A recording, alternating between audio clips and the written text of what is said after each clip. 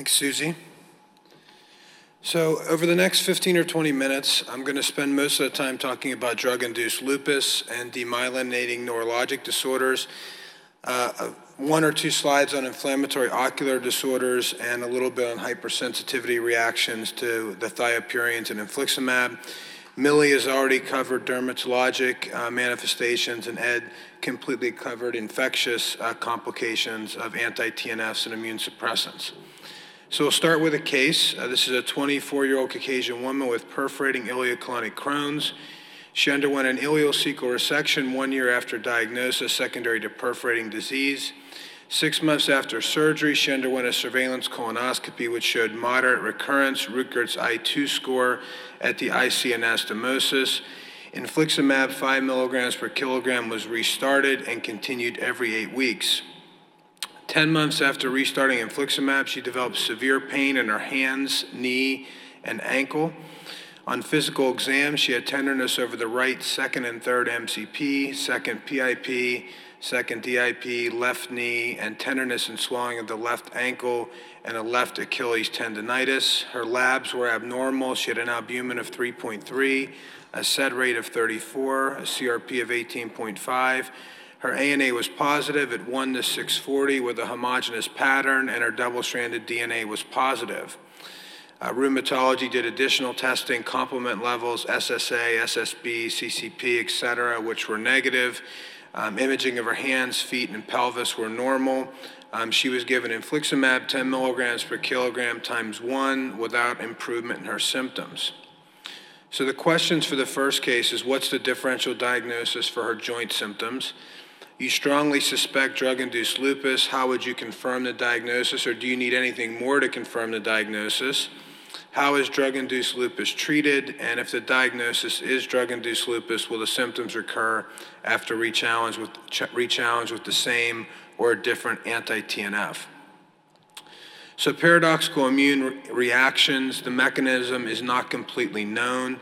The most common forms Millie covered is dermatologic with psoriasis and eczematous skin lesions, drug-induced lupus, vasculitis, demyelinating disorders, and interstitial lung disease. The onset of symptoms on average, if you look across all of these disorders, is approximately 41 weeks after starting anti-TNF therapy, but it can range from anywhere from a day to 7 years. And I'm going to show you a table here that documents they are more common in women.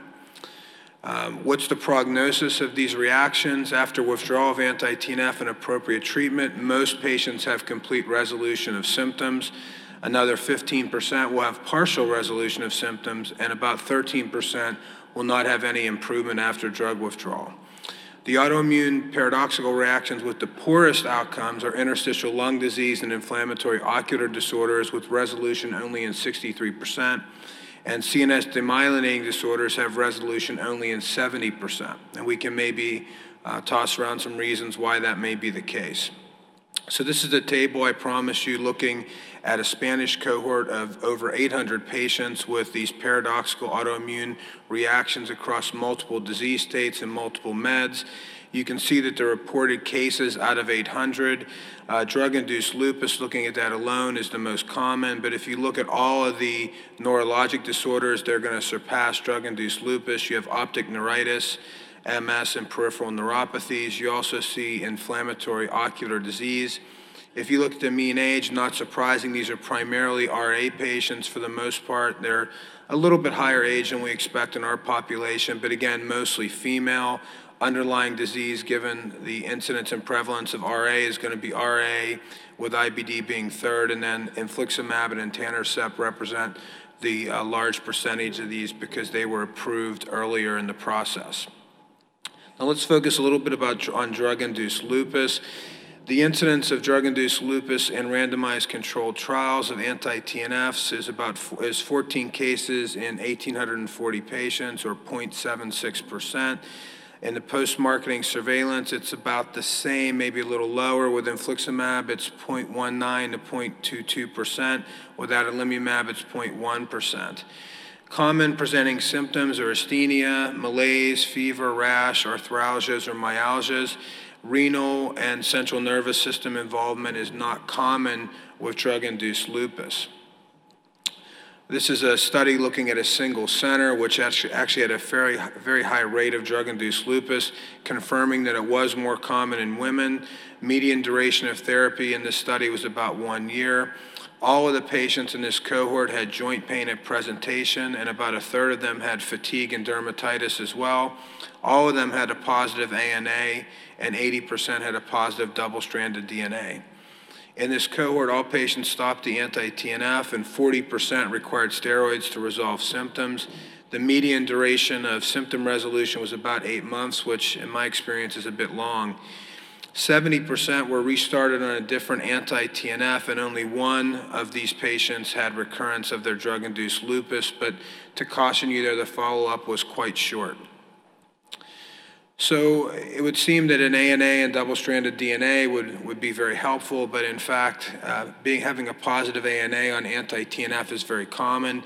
If you look at the pivotal trials of infliximab, adalimumab, and certolizumab, you can see that with infliximab, over 50% of patients will have a positive ANA defined as greater than equal to 1 to 80, and over 25% will have a positive double-stranded DNA.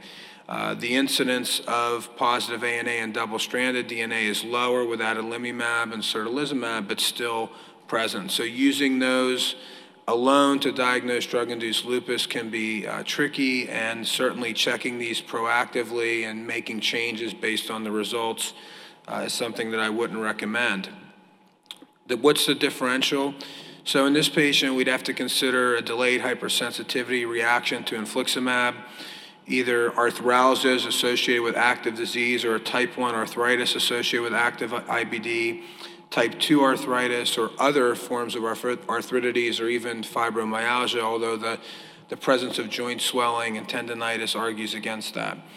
I really find that this patient in clinic who develops joint pain on anti-TNF is a very difficult patient to try to figure out what the etiology of the symptoms are. And I'm just going to briefly review some of these other disorders that aren't paradoxical reactions. So most commonly in our patients with IBD, arthralgias are the most common joint manifestation. They occur in 18 to 16% of patients with IBD, and they're more common in patients with Crohn's. They can affect any joint and usually coincide with active disease, and they reemerge with relapse, and they should resolve with treatment of the flare.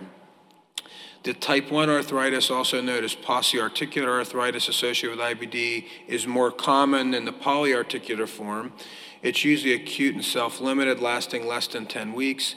It typically involves less than 5 joints, including one large weight-bearing joint.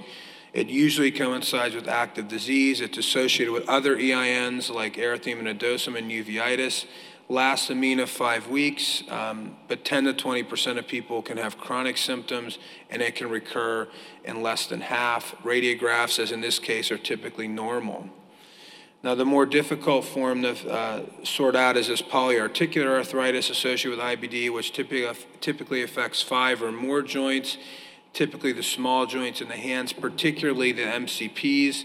Usually does not correlate with the underlying bowel activity and can in fact occur prior to diagnosis or even after colectomy. The mean duration is about 3 years of symptoms, and it's also associated with ocular EIMs with uveitis.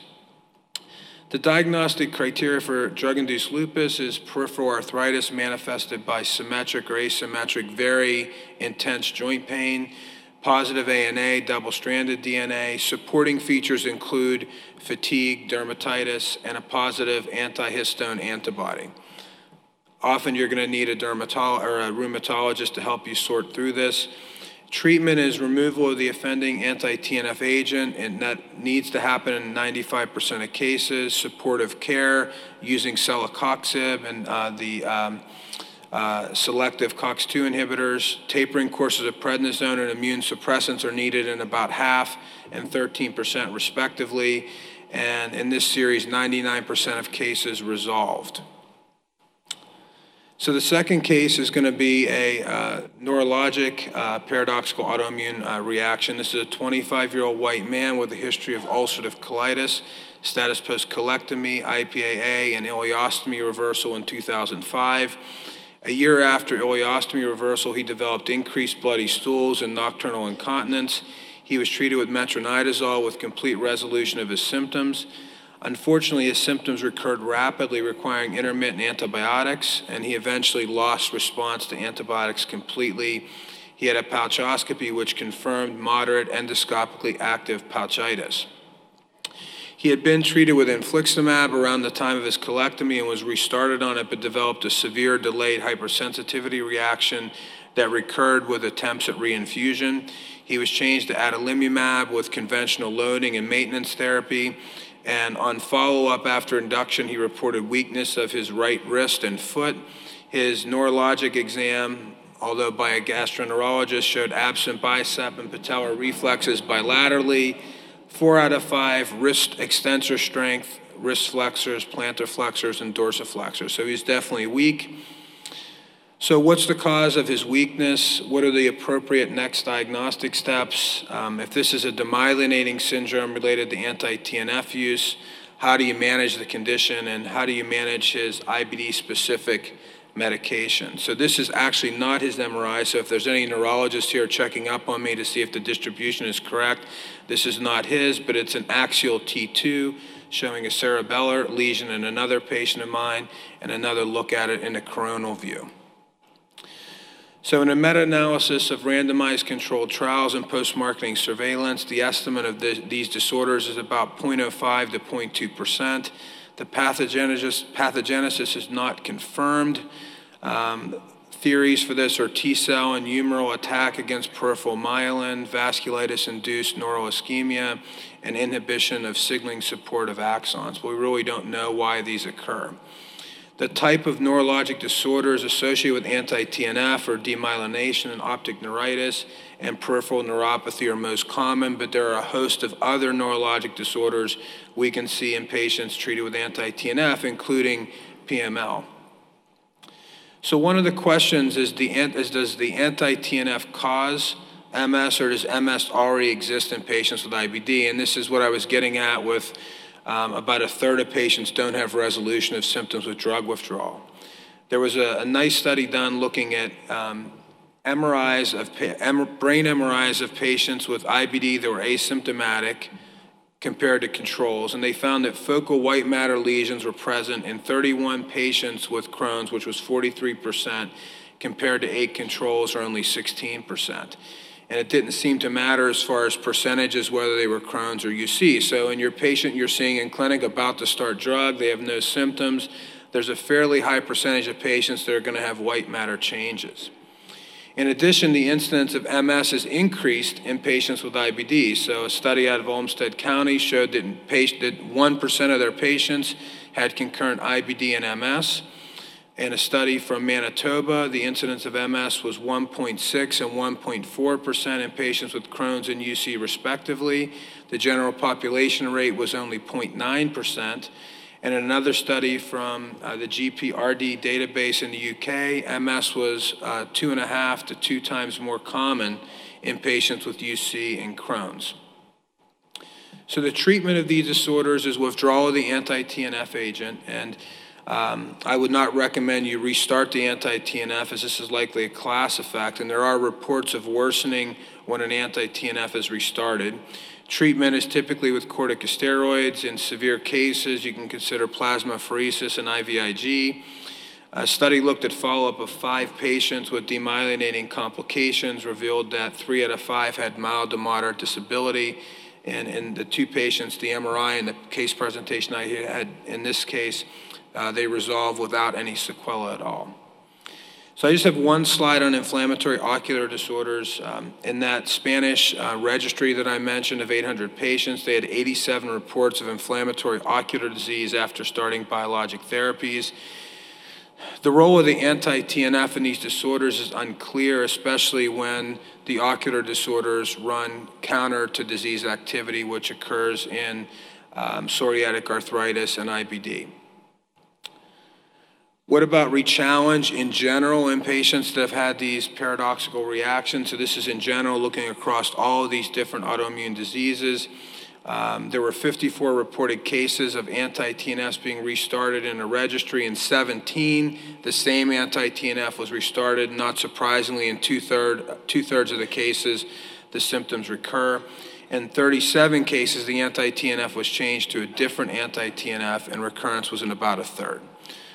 Duration of use of the new anti-TNF in this case series wasn't known, so it's not clear if these things would have emerged with greater use of the second anti-TNF. So just briefly on hypersensitivity reactions, I was also supposed to talk about immune modulators as well, and the only thing I really came across was hypersensitivity reactions to thiopurines, which occur in about 5 to 10% of our patients treated with azathioprine, typically early in treatment within the first month, and it doesn't appear to be dose-dependent. The imidazole component of azathioprine may bind to endogenous proteins, resulting in formation of haptens. This is a pretty awful symptom complex of fever, chills, arthralgias, myalgias, cutaneous eruptions, leukocytosis, and you can see liver or renal dysfunction and rarely shock.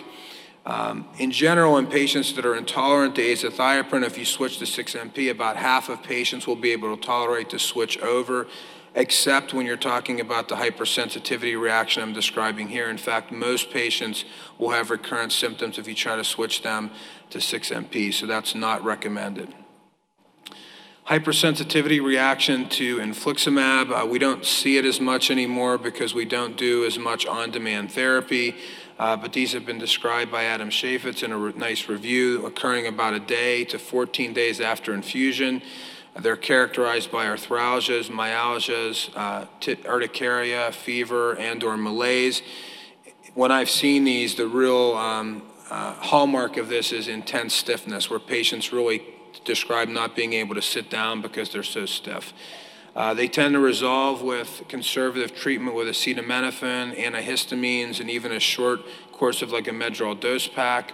You can try to re-challenge patients in this situation. If they've had a long drug holiday, you should check infliximab or infliximab levels and antibodies to infliximab, and if they have high levels, you should not re-challenge, but otherwise you can try to re-challenge with treatment with methylprednisolone before the infusion and a Medrol dose pack after to try to prevent the symptoms. So take-home points, paradoxical autoimmune reactions occur in about 10% of patients treated with anti-TNF.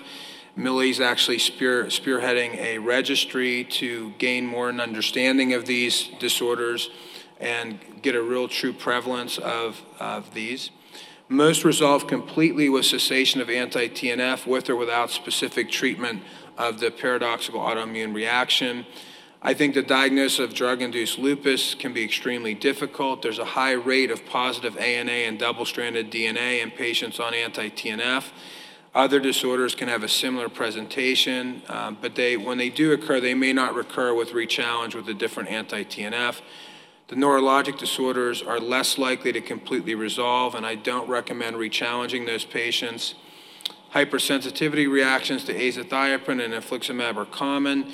Do not re-challenge patients that develop fever on azathioprine with 6-MP, and you may continue patients with infliximab if they have a delayed hypersensitivity reaction, as long as they don't have high titer antibodies, and I would consider pre and post medications in those patients. Thank you very much.